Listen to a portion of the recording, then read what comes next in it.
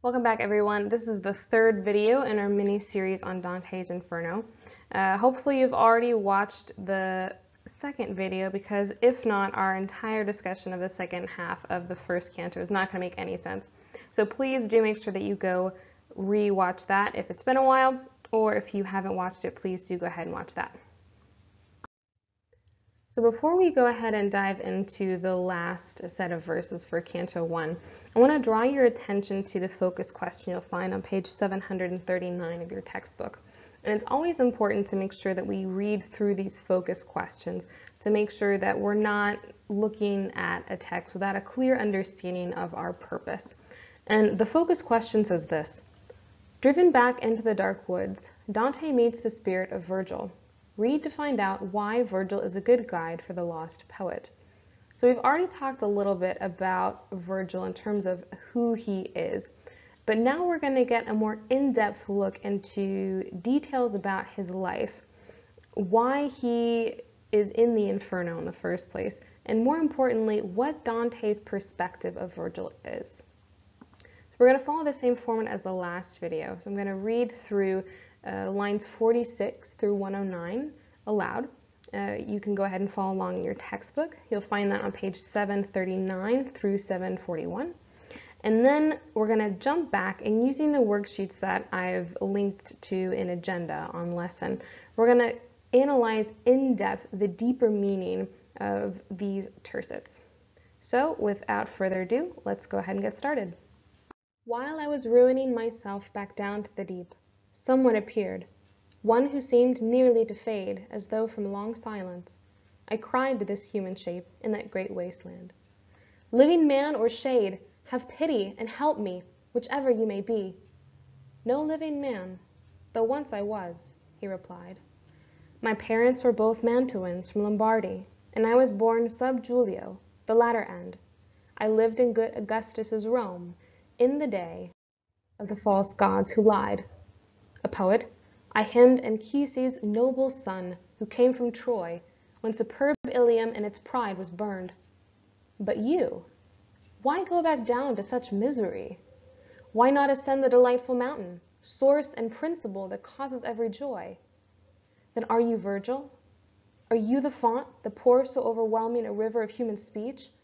I answered, shamefaced. The glory and light are yours, that poets follow. May the love that made me search your book in patient study avail me, master. You are my guide and author, whose verses teach the graceful style whose model has done me honor. See this beast, driving me backward? Help me resist, for she makes all my veins and pulses shudder. A different path from this one would be best, for you to find your way from this feral place, he answered, seeing how I wept. This beast, the cause of your complaint, lets no one pass her way, but harries all to death. Her nature is so malign and vicious, she cannot appease her ferocity, for feeding makes her hungrier. Many are the beasts she mates. There will be more, until the hound comes, who will give this creature a painful death. Not nourished by earthly fare, he will be fed by wisdom, goodness, and love. Born between Feltro and Feltro, he shall restore Low Italy, as Nisus fought to achieve, and Turnus, Aurelius, Camilla the maiden, all dead from wounds and war. He will remove this lean wolf, hunting her through every region till he has thrust her back to hell's abyss, where envy first dispatched her on her mission. Therefore I judge it best that you should choose to follow me, and I will be your guide away from here and through an eternal place, to hear the cries of despair, and to behold ancient tormented spirits as they lament in chorus the second death they must abide. Then you shall see those souls who are content to dwell in fire, because they hope some day to join the blessed, toward whom, if your ascent continues, your guide will be one worthier than I. When I must leave you, you will be with her.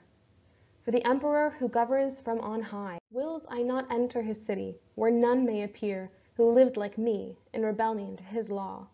His empire is everything and everywhere, but then is his kingdom, his city, his seat of awe. Happy is the soul he chooses for that place. I, Poet, please, by the God you did not know, help me escape this evil that I face, and worse. Lead me to witness what you have said, St. Peter's Gate, and the multitude's woes. Then he set out, and I followed where he led. Let's begin then by taking a look at Dante in the midst of his retreat. So recall from the end of our last video that we discussed Dante being driven back by this final beast, the she-wolf, and how she is representative of these deepest layers in hell, these sins of treachery, of deceit, and betrayal. And so Dante admits in shame that he has to run back. There's no way he can ascend the hill on his own. And this is where we're going to see Virgil first appear. And when Dante is going back down the hill, he is in his retreat, he first looks upon Virgil. He doesn't know it's Virgil yet. And he sees a ghostly figure, someone not of an earthly realm whatsoever. And so the things that we need to recall or understand here is that Dante admits that what he's doing is completely disastrous. You'll see in your textbook on page 739, footnote number 46, that ruining here means falling into ruin or disaster. So he's setting himself up for failure, and Dante is completely aware of this. But again, Dante sees something, and this halts him in the midst of his retreat, and it puts almost this pause on the despair that he's feeling. And then he decides to call out to this shade. So not perhaps yours or my first instinct in a dark woods after being faced by 3 ferocious beasts, but literally Dante has no other option to call out to. So he begins to speak to this shade. He says, living man or shade, so addressing the fact that this is not a person, most likely. And he is asking for help, and the shade, this ghostly figure, replies to him, and he clarifies that your first instinct was right. So I'm no longer a living man, but once I was. So here we're going to know that Dante recognizes that this is a ghost rather than a person, in fact, and that this figure, although now dead, was very much alive. And then we get into the third tercet on this slide, and we start to get clues as to the identity of this person. So if you've ever played the game Guess Who when you were younger, this is Dante's version of Guess Who. So we're given hints that, if we're very aware of Roman history, would automatically tell us that the person that he meets here, this ghostly shade, is in fact Virgil. So referencing the area of his ancestry, Lombardy, so a city in northern Italy, born under the time of Julius Caesar, so during his reign, and also under the reign of Augustus, who is in fact the grandnephew of Julius Caesar.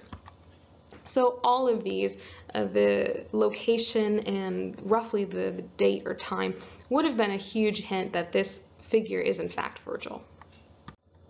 Turning then to your worksheet, you know from our focus question that we're focusing on why is Virgil the best guide for Dante. And to do that, I want to look at the characteristics that are displayed in Dante, both Dante the Pilgrim and Dante the Poet, and comparing that to the characteristics of Virgil, because often we're going to see that the weaknesses or the faults that we see in Dante are addressed by Virgil himself. So what we see about Dante is this, that he is in full retreat mode and he is in a state of despair. He realizes that he needs help, and a great deal of it. And this is where Virgil comes in. So although he is a ghost, so he's a human shade, so not a living person anymore, he is going to be in a particularly well-placed position to help Dante, okay? So he comes from a more ancient version of Italy. So in that respect, Dante and Virgil are in or in some sense kindred spirits, right? So they're both from the same place, just set apart by time. And this is going to be helpful because that allows them to relate better to one another.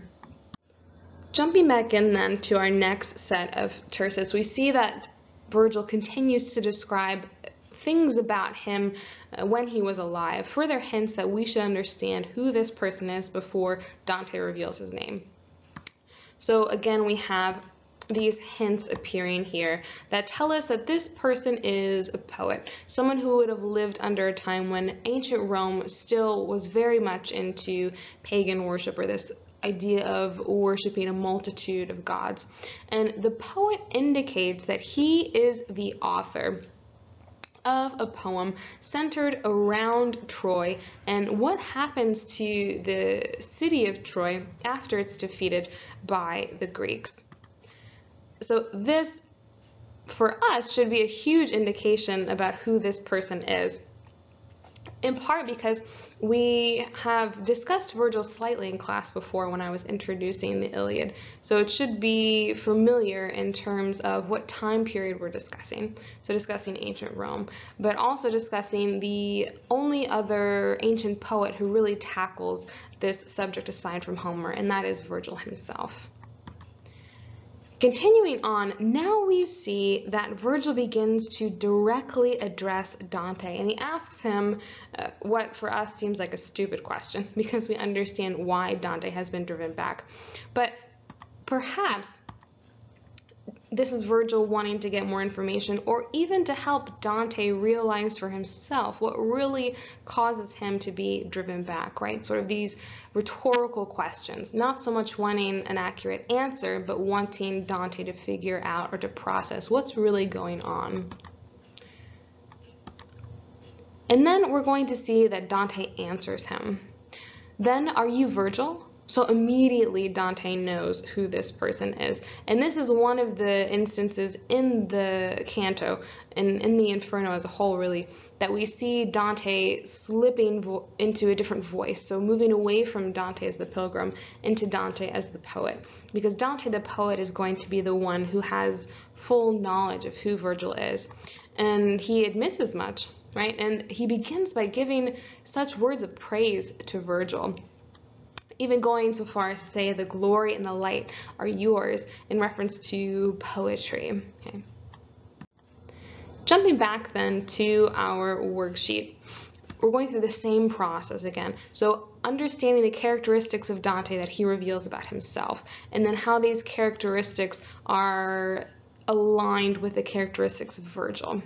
So the first is this intense love for Virgil as a poet. He reveres him. But also this idea of a conscious fear in the face of his idol, right? Imagine someone who you greatly look up to and meeting them for the first time in a moment of shame for yourself. You're running away from a problem, right? Or you're going through something very difficult and troubling and disastrous. And this is when Dante first meets his idol. And we're going to see that Virgil treats him with kindness in the tercets to follow. And we even see that a little bit here, right? That Virgil is asking him kindly through these rhetorical questions. Why are you turning back? Why do you not face your fear? We're going to continue now and look at how Dante continues to show his love for Virgil. And we see that very, very clearly in this first tercet here. He refers to him as his master, his guide and author. And this is just to show that the work of Virgil, in terms of his poetry, served as a great model for Dante. And here, Dante fully accepts him as both a guide through these times of trouble, but also as a guide in terms of helping Dante become the poet who he is. And this continues here in this next tercet, right? So again, paying homage or honor to Virgil's style, but also in this same sentence, or the same verse, addressing and identifying that it's in fact the she-wolf who has driven him back, the sin of betrayal and treachery. And again, we never want to lose sight that this is an allegory. So when Dante is talking about the she-wolf that drives him back, it's not just from a literal sense. Yes, that's what's happening in the plot, but thinking of a more figurative meaning, it's his portrayed treachery from Pope Boniface VIII, who really drives him out of this place of righteousness in a spiritual state of well-being in the city of Florence. And this continues in the last tercet. So here we switch back to Virgil addressing Dante, and he is going to provide a solution for Dante's problem. So he sees Dante weeping, and he's going to take compassion on him in a sense and help him wake up to the fact that he needs to find a different way to escape, that he cannot stay here. This is also important though, because the fact that we see Dante openly weeping in front of Virgil is going to introduce us to one instance of many where we're going to see his human side, that there are going to be weaknesses in Dante that Virgil is going to address. And here he addresses them kindly, but at times we're going to learn that he needs to address them harshly to get Dante to wake up to the disaster that is his reality. Again, turning back to our worksheet then. She continued to identify these characteristics of Dante, and one of the huge characteristics we see is that he is more of a follower than a leader. So he immediately refers to Virgil as his master, as his guide and author.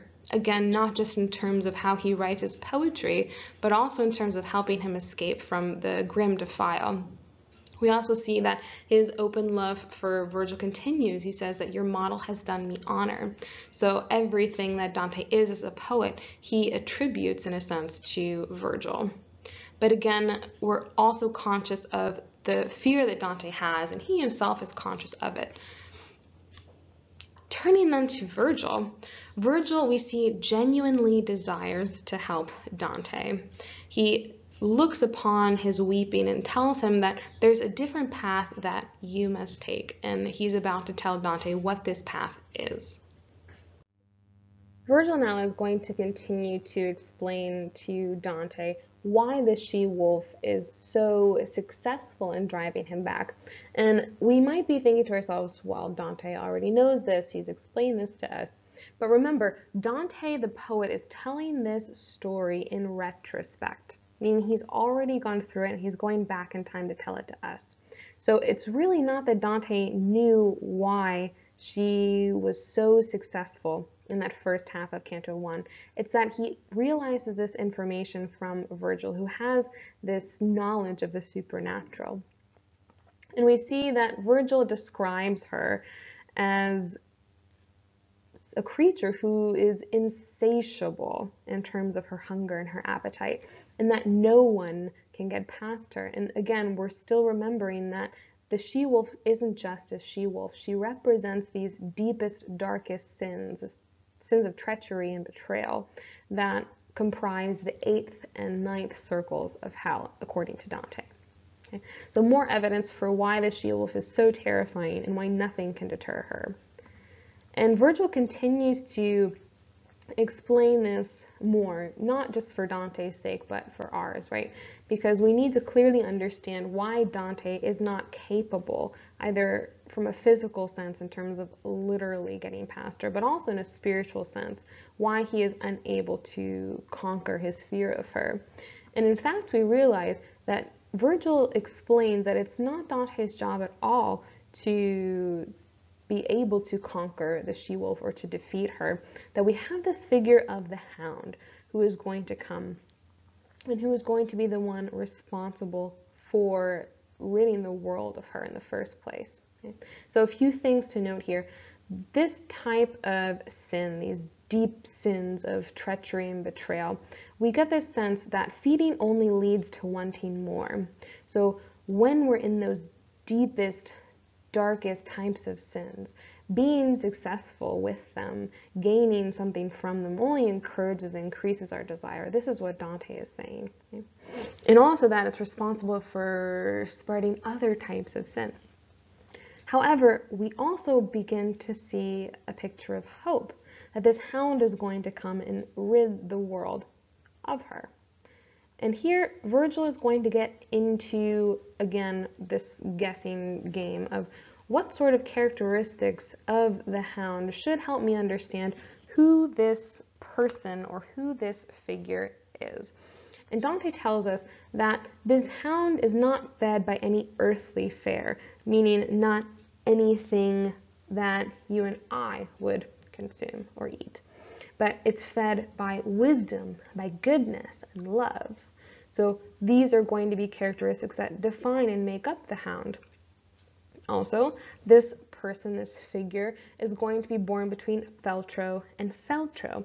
And here I want to remind you of your textbook because it does a really good job in terms of clarifying those terms we need to understand to know what sort of symbolic picture Dante is painting. And here on page 740, if you go down to the footnote for lines 78 to 81, it says this: "The hound may be con grande della Scala, who supported Dante in exile, and who was born in Verona, between the cities of Feltre and Montefeltro." Okay, so here, if we're trying to think of a real person that the hound could represent, your textbook and many experts give this figure of Con Grande della Scala as a good example.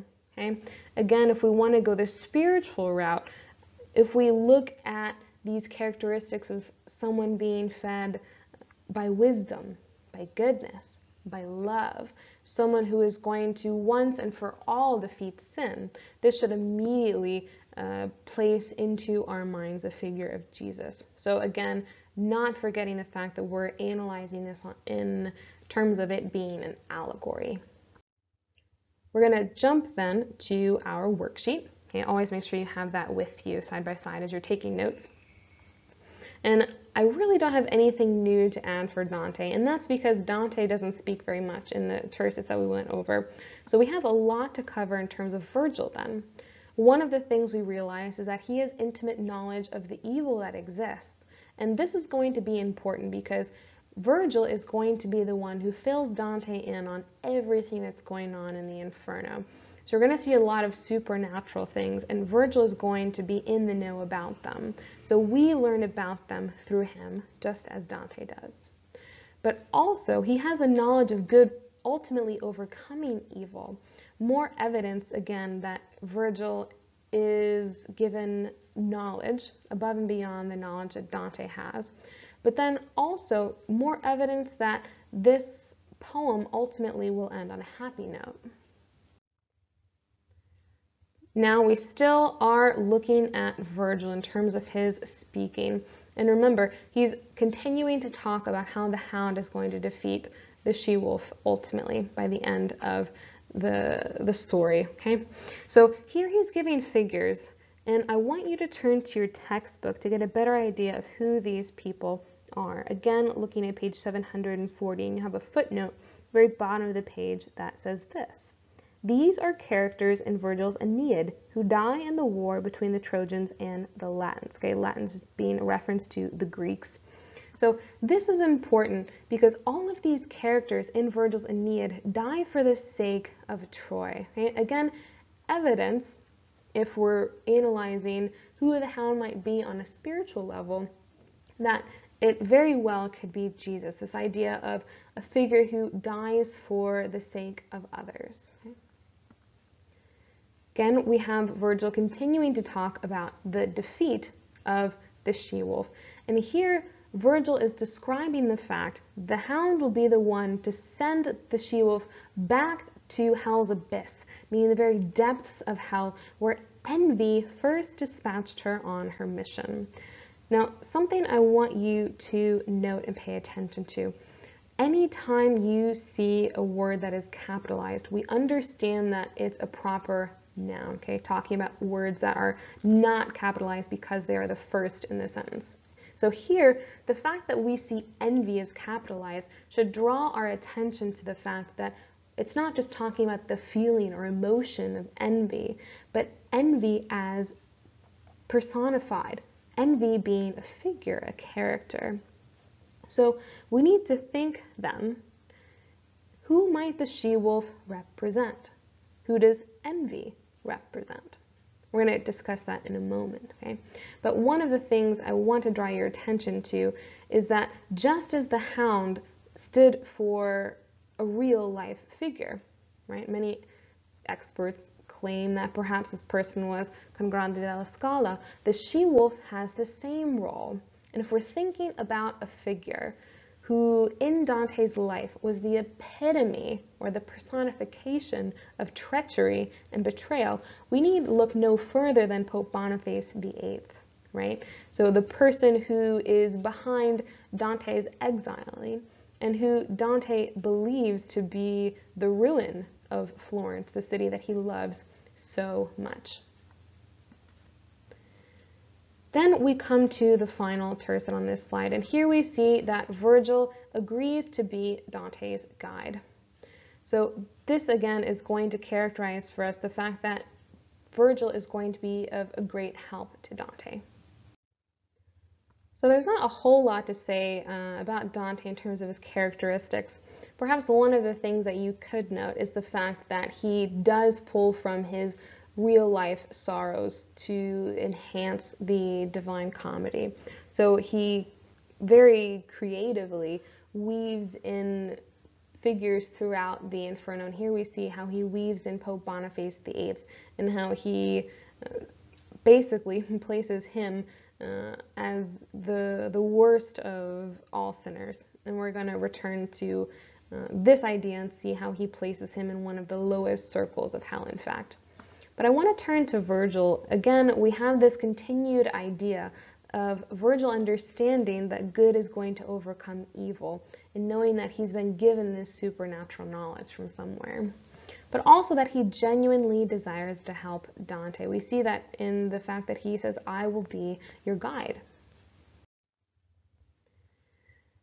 And now I want to draw your attention to the first tercet, because here Dante is being told about, in essence, the Inferno, what they're about to walk into.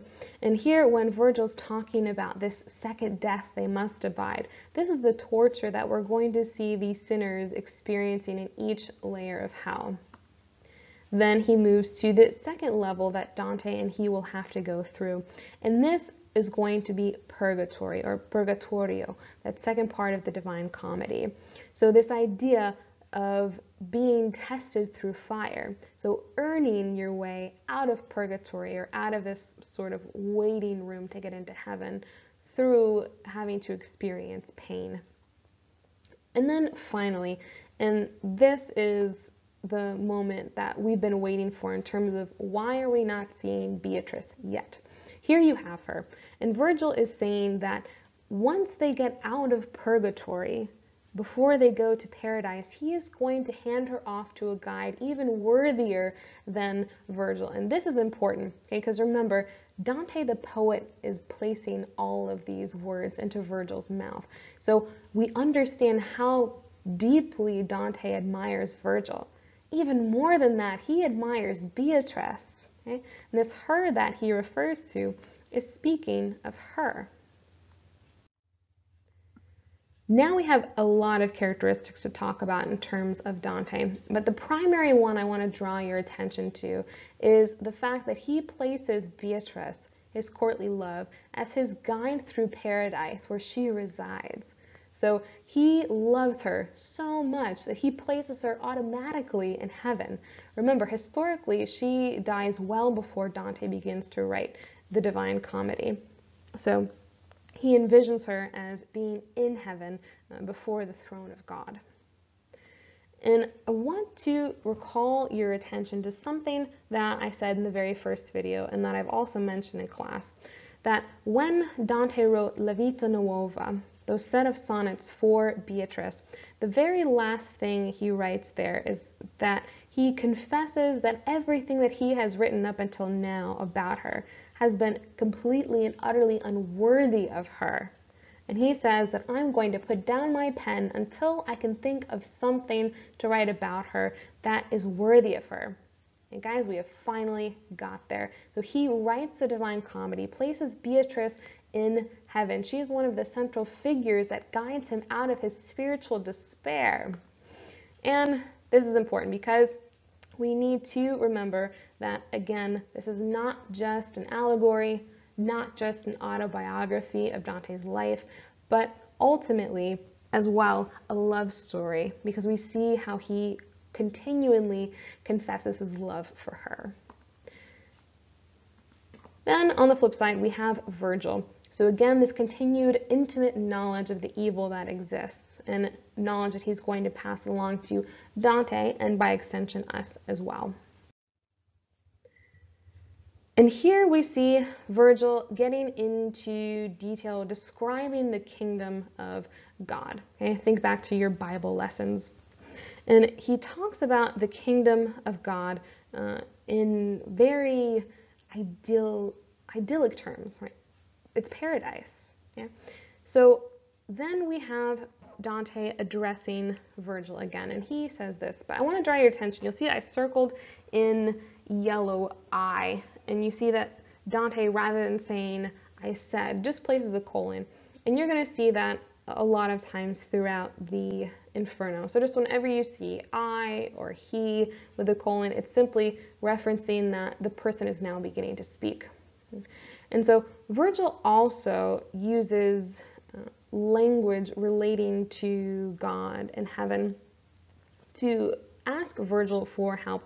But this is also evidence for us to understand from now that Virgil, as someone who did not know God, as someone who back in ancient times worshipped many gods, according to Dante, he is not going to be in paradise with Beatrice, but he will actually be a resident of the Inferno, a resident of hell. And we'll see that he resides in that very first circle, which is reserved for people in limbo. And we'll get into a discussion about who those people are in the next video. Okay.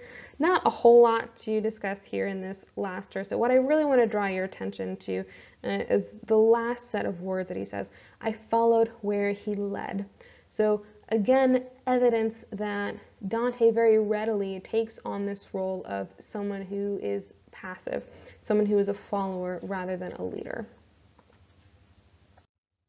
The last thing I want you to talk about or to take note of for your worksheet is again this idea that Dante is going to follow Virgil around wherever he goes. And that while this is a good thing because Virgil is the one who's helping him out of the Inferno, it also at times is going to reveal this side of Dante where he is not really actively taking responsibility for his role in the journey.